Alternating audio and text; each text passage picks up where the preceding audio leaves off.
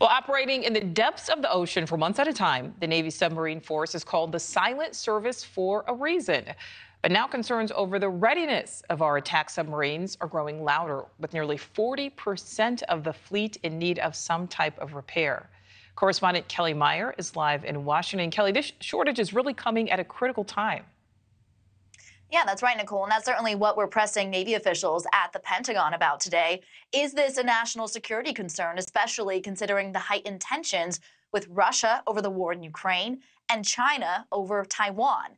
It's really the perfect storm of problems here, from getting the materials to the shipyard due to supply chain issues, to having enough workers at the shipyard, and then to meeting those day-to-day demands. It's all leaving the U.S. Navy with 31 nuclear-powered attack submarines available. Now, by comparison, China reportedly has 6 nuclear-powered attack submarines, while Russia is believed to have fewer than 20.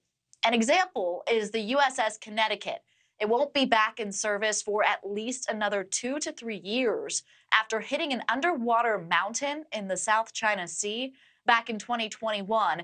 Now, this is all according to a July 6th report from the Congressional Research Office. As you can see, the problem has accelerated in the past decade.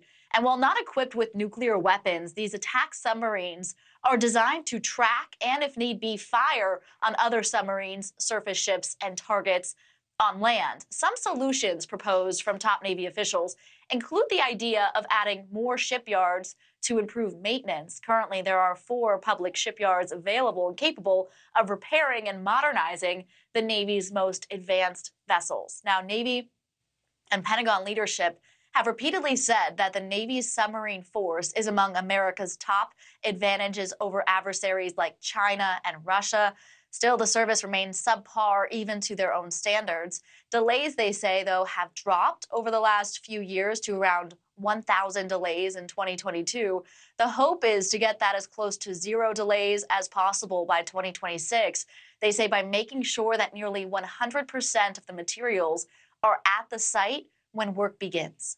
Nicole. Yeah, hopefully that will make a difference. Kelly, thank you. Thank you for watching. Go to newsnationnow.com to find News Nation on your television provider. And don't forget to click the red subscribe button below to get more of News Nation's fact-driven, unbiased coverage.